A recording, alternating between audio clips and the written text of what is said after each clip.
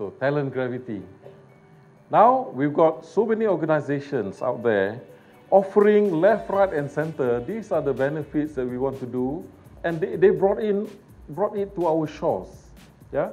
Google, they've given, pool tables right in the middle of the office, bean bags, food, and so on and so forth. Yeah, it's imported, it's imported from the US, but Malaysian organizations are into it also. Yeah, but how do we compete? How do organizations like us compete against the barrage of things that are coming from overseas in terms of what they think is important? Now, in NPO, we talk about talent gravity to a degree. Talent gravity is the ability for you to attract talent and retain them, just like gravity. But we don't use the word magnet. Yeah, I mean, I heard this morning we use the word magnets a lot. But talent gravity is very similar, except that here is the ability for us to engage and retain them. Now, in order for us to do talent gravity very well, I think some of the speakers earlier this morning started to talk about you need to have purpose. You need to have purpose about the organization. What is the organization all about? What is the vision of the organization? What is the mission of the organization? And people need to be clear. The talent in the field, it needs to be clear as to what you're trying to do in the organization. What is the purpose? What is your purpose in life that you want?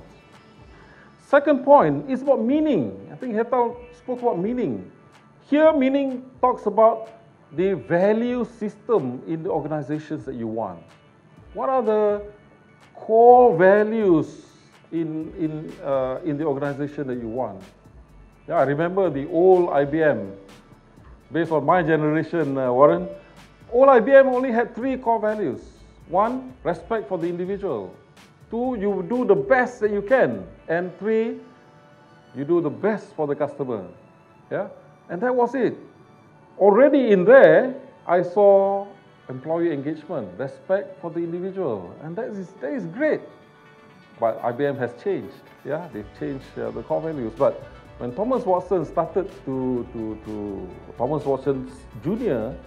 started to write his book called A Business and Its Beliefs, he wrote about these 3 values. And I thought, wow, this is great. When I read that book, I said, wow, I'm sold. This is the company that I want to work with because it's got the right values, yeah? The meaning in terms of what it means to me. The third area is about impact. It's about, if I work for this organization, will it impact society? Will it impact me? Will it impact, the nation? So people are starting to look at impact. Yeah? Not only the external impact, but also internal. Are you going to recognize me? What are the rewards, etc. Yeah? And finally, growth. Yeah? This is about career management. Are you going to challenge me? Is the succession planning in the right place? How do I grow in this organization? If we can get these 4, 1, clarity of purpose.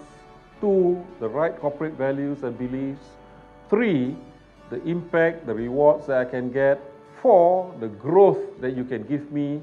There is a high chance that employees will be engaged, and there's a high chance that they will remain in your organization.